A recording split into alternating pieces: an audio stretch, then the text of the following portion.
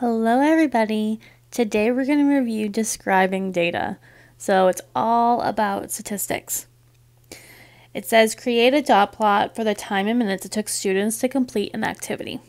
So we're going to have one dot at 1, one data point at 2, 2 at 3, 3 at 4, 2 at 5, 3 at 6, 1 at 7, 2 at 9, and 1 at 10.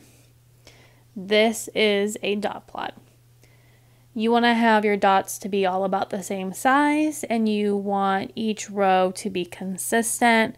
So I really should fix these two here to move down that first one a little bit to make that more line up better with the other ones. For dot plots, you always want to make sure your data is given to you in order. If your data is in order like it is for us here, we can go ahead and identify the different statistics.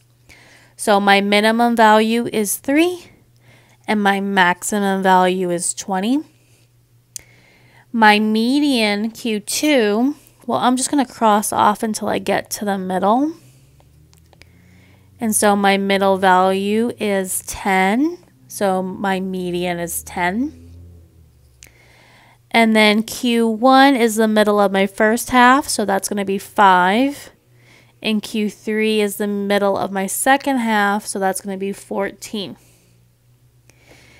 The IQR is the inner quartile range, and that's Q3 minus Q1. So here 14 minus 5 is 9. Your range is your maximum value minus your minimum value. So in this problem, that's going to be 20 minus 3, which is 17.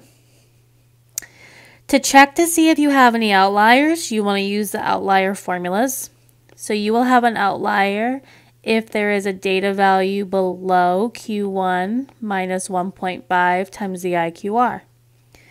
And so in this problem, that would be 5 minus 1.5 times 9.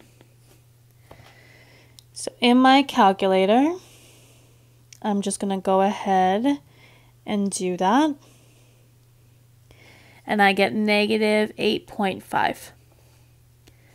None of these data values are below negative 8.5, so I do not have an outlier that is below.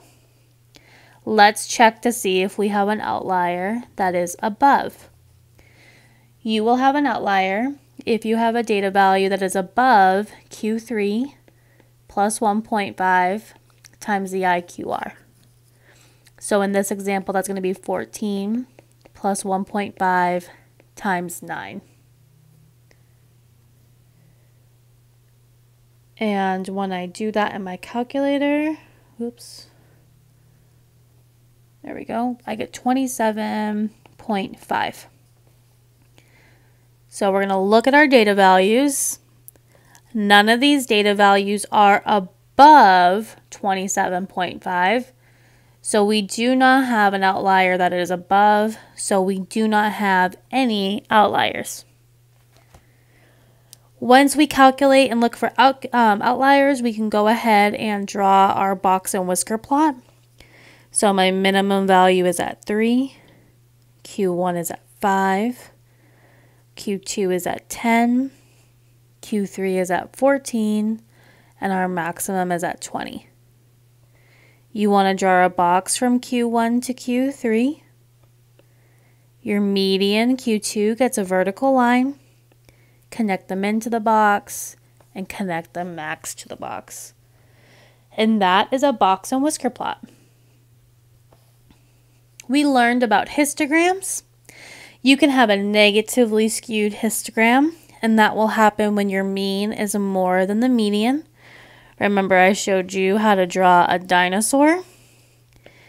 And so here's our beautiful dinosaur.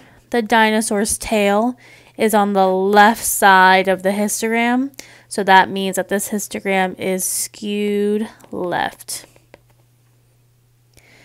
Here we have a normally distributed histogram. So our mean is equal to our median. This is when we have a bell-shaped curve. And we can also have a positively skewed histogram. Here the mean will be less than the median. And so when you draw your dinosaur's tail is on the right side of your graph. So that means that this is skewed right.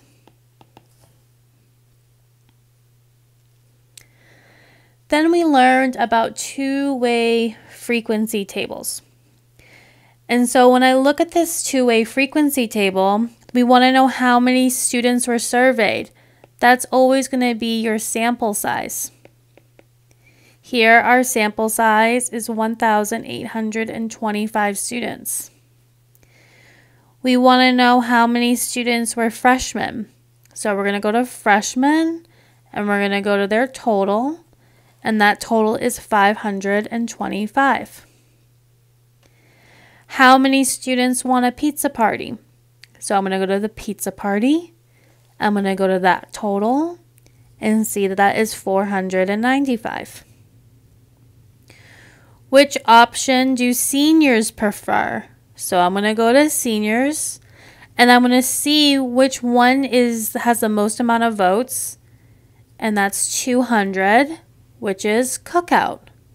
So seniors prefer a cookout. What percentage of students want an ice cream social? So I'm going to go to ice cream social. That total is 580. And I'm going to divide that by the total number of students that took the survey. So 580 divided by 1,825. When you multiply by 100, you get 31.78%. And then we want to know what percentage of freshmen want a cookout. So the total number of freshmen that want a cookout is 150. Divided by the total number of freshmen, which is 525. So 150 divided by 525 multiplied by 100 is 28.57%.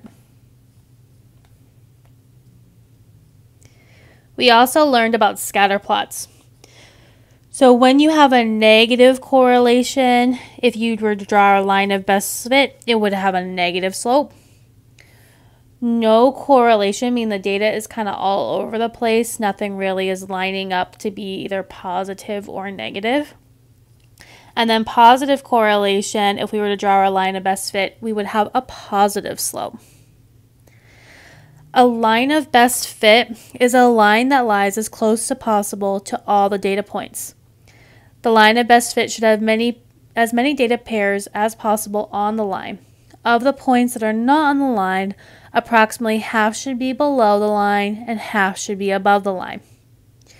You can find the line of best fit using a calculator. The calculator that I like to use is Desmos. And so remember to do this in Desmos. In line 1, when you open up Desmos, you want to type in your table of values.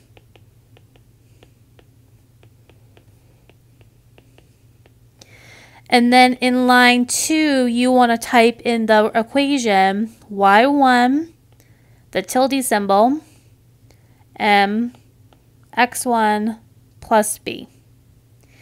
When you type in this equation in line 2, after already typing in your table of values, it will give you your slope, your y-intercept, and your correlation coefficient.